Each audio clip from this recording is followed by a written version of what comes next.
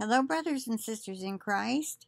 I have a couple of things to share with you. First is from an email from one of you. When she was in a very trying time of her life, someone received a word from the Lord for her. But I believe that it could also help to encourage a lot of you. Our weather's horrible, so my hair is acting up. Okay, so let me read that first. It says, "O ye of little faith, you shouldn't have worried so. My child, I love you. I will always take care of you as a loving shepherd takes care of his sheep. Do not worry what you should wear or eat. I will provide. I will never..." Let me get a sip. My voice is out.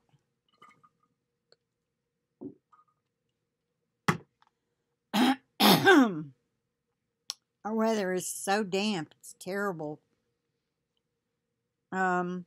Anyway, do not worry what you should wear or eat. I will provide. I will never leave you or forsake you, my child. I forgive your lack of faith, as I know you are human and not perfect. But stay close to me in heart, in faith, and in trust, and you will one day be perfected in heaven and reign with me forever, for eternity. Anything you have to endure here on earth will seem like nothing when you reach the heavenly shores, and we will be together. Only stand firm, persevere, never admit defeat, and know that whatever you are going through, I am with you, sharing your trials and burdens, and together we will make it through. Don't be discouraged, for in due time you will reap the benefits of your perseverance. How I long to hold you in my arms and comfort you, as a mother comforts her newborn babe. Stand firm, and I say again, stand firm, and together we will be victorious over pain, over problems and troubles. Remember, your struggles will never be in vain. I love you and have you cradled in the palms of my hands. You are safe, secure, and loved beyond compare, my precious child." My reply, "Thank you, Daddy." I thought that was wonderful, and I just had to share it. And thank you, sister, for sharing that with me. All right, now, this is a video I just watched, and I'm sure some of you have seen it if you watch the channel called Watchwoman. I have put on one of her videos before, so maybe some of you subscribed. This was put up today, February 17th. Right now, it is Sunday, February 17th, and it's 5:25 p.m. It's called Rapture, Animal Ark, Russia, Nukes, USA. So it's visions and a word, I think, or visions and a dream. But anyway, she sees the rapture, and then, well, let me just play a little bit of it. And I'm coming on because the Lord gave me 2 words and a vision, and they're both very serious words, and the vision is actually very encouraging. And so I want to tell you what they are, and I'll give you the scripture to go along with it. I did get confirmation on all this, so I'm very confident that this is from the Lord. Okay? On Thursday, February 14th, I received a vision about 4 o'clock in the morning. The Lord showed me the rapture, and it was accompanied by a second event, which was an ark in the sky and the rescuing of our animals, our pets, as well as animals of the earth by angels. A second event that goes along with the rapture at the same time as the rapture. Okay? It was a gathering of animals. So it was exactly as in the days of Noah, as the Lord tells us in Luke and also in Matthew. That's confirmation to the message that Jesus gave to me about how the angels would, shortly after we go, he will send an angel to pick up our pets and take them to heaven. So, and she's showing an ark with regular animals, like non-domesticated as well.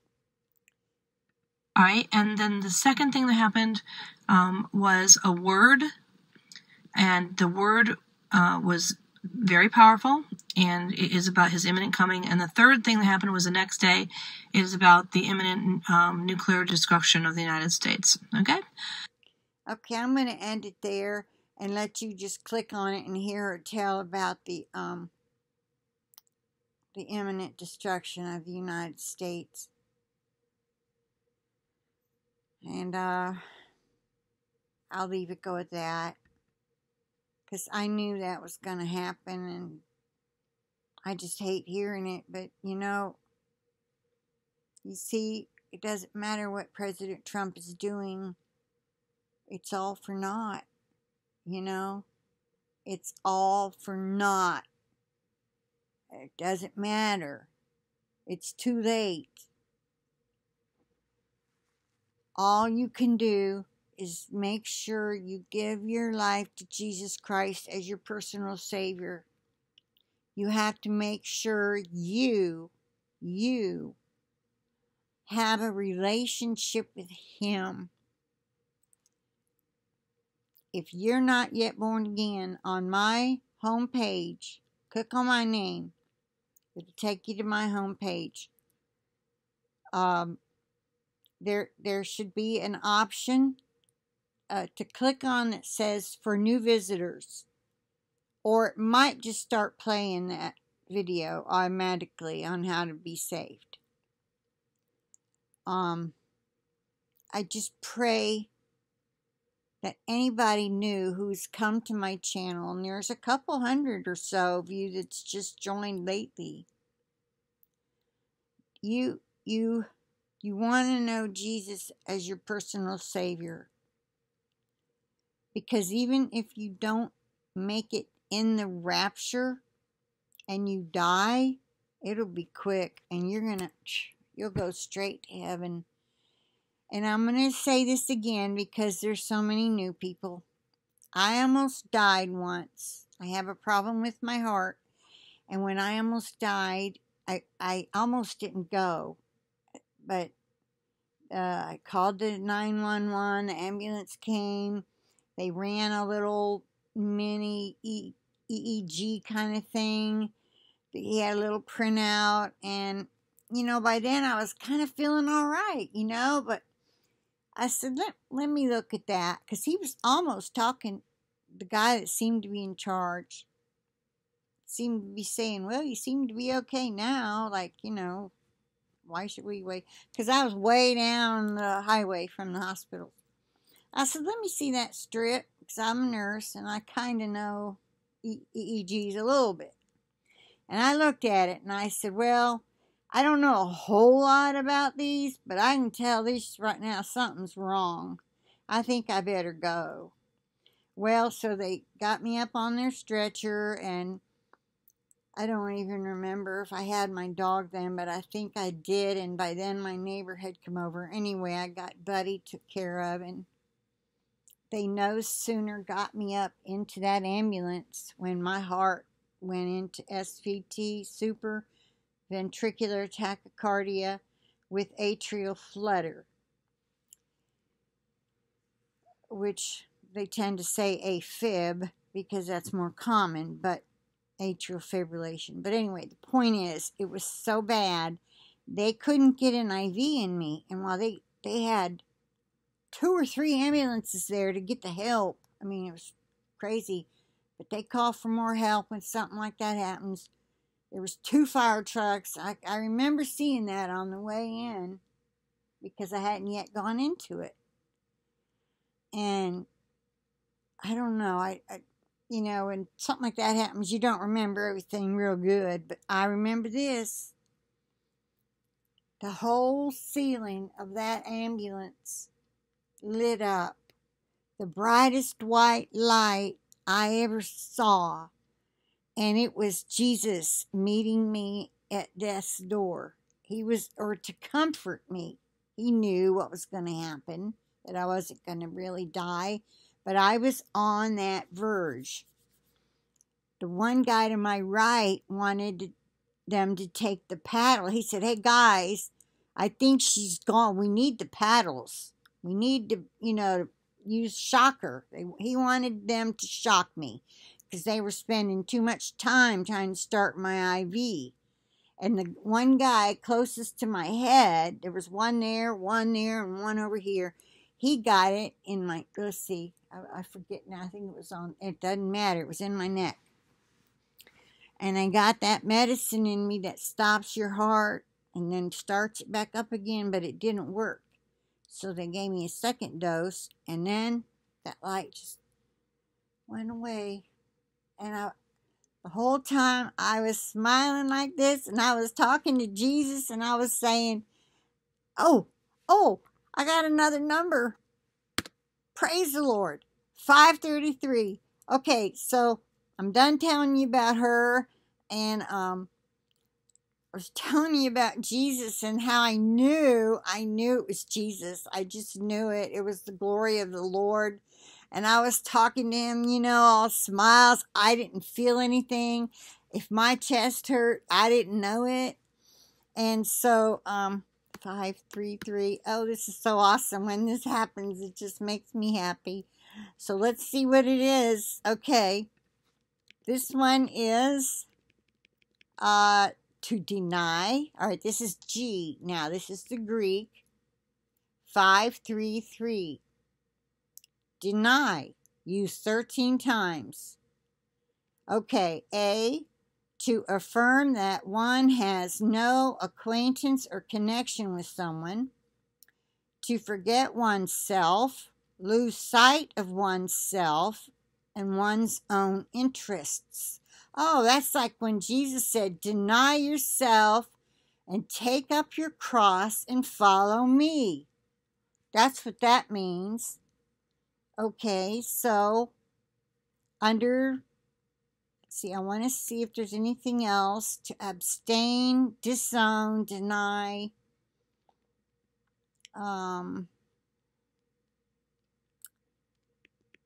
Deny yourself. I know we're supposed to deny ourselves. Okay, let me try Hebrew. The Hebrew 533. Hebrew 533, and it means strong, mighty, courageous. Strong and mighty. Courageous, mighty, strong. More fully with the addition of, it's a word I don't know. It's a Hebrew word. All right, here's their examples. And Absalom, that was David's son trying to take over the throne, sent for Ahithophel, the Gilonite, David's counselor, from his city, even from Gilo, while he offered sacrifices. And the conspiracy was strong, for the people increased continually with Absalom. Absalom was getting people to believe he was going to be he would be better for them than the father David.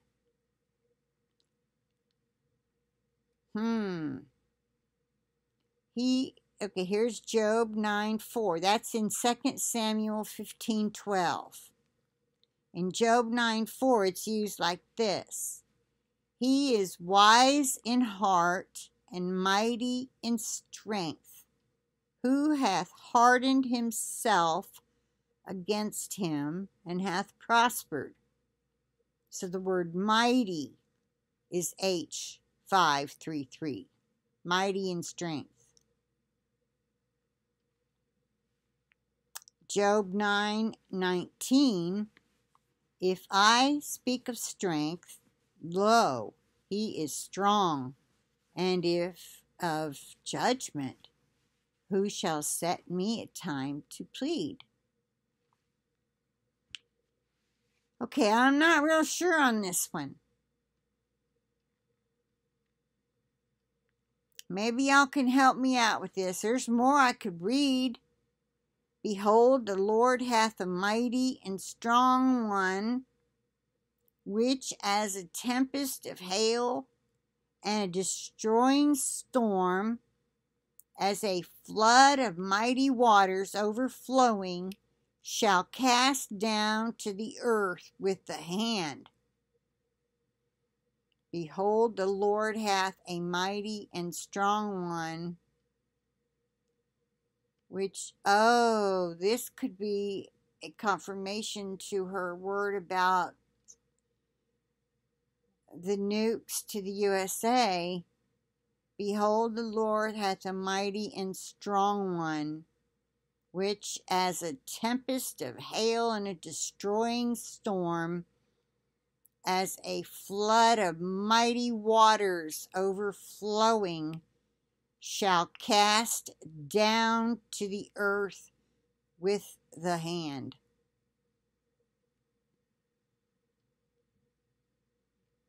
That's what I'm getting.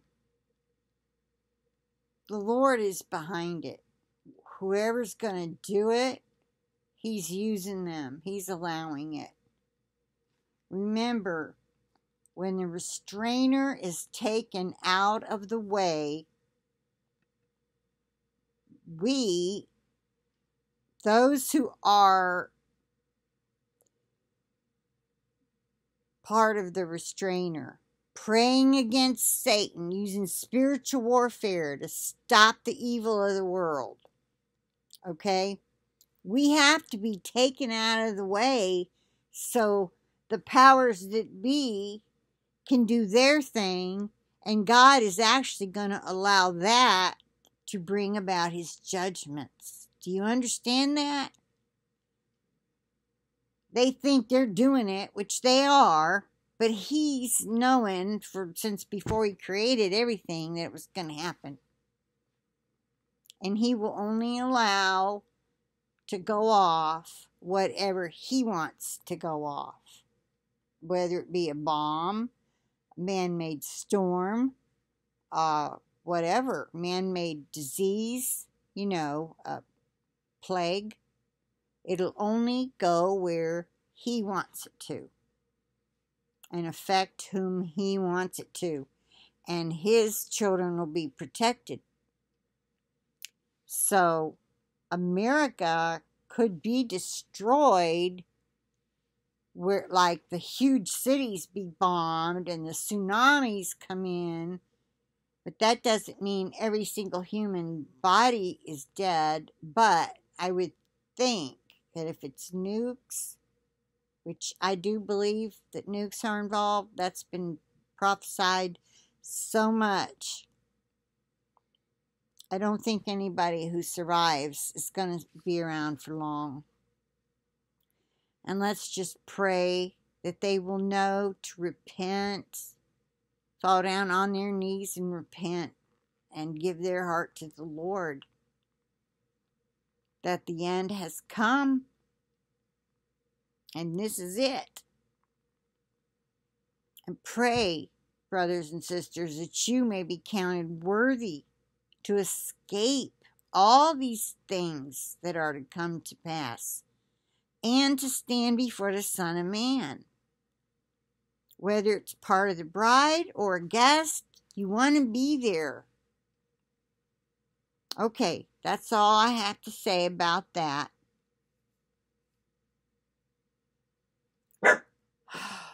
Wow, that's what I get out of 533.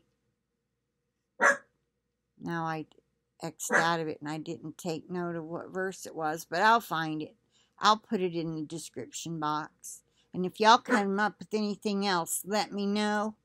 Like, so-and-so had a dream, and they dreamed of number 533, and it was on a boat that threw a nuke. How do I know who's dreaming what, if I'm not seeing it? Let me know. Oh, let us all know. Put it in the comments. All right. I plead the blood of Jesus over this video and the internet connection and over each and every one of you. Let's stay ready, brothers and sisters. Keep asking Jesus to fill your vessel full of oil. Tell him you want all the oil that he'll give you. All right? Like who is it? Melissa, I think her name is. She says, so we can keep our lamps burning bright. Yeah, that's truth. We want that power from on high to be bold, not fearful, and not be a Peter, which denied Christ when it came down to the last minute. But he wasn't filled with the Spirit yet. He had some Holy Spirit in him. He did. He had to have. He was saved. And he got baptized. But Jesus hadn't sent the Holy Spirit yet. So that's one I think we'll learn when we get to heaven. I don't really care to debate it. Okay. I'm going to say bye for now. I will talk to you later.